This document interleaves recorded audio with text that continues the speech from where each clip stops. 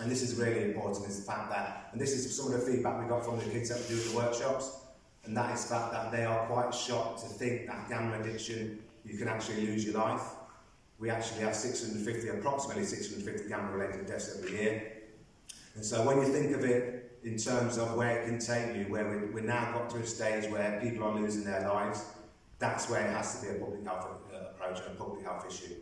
because people are losing their lives on a daily basis.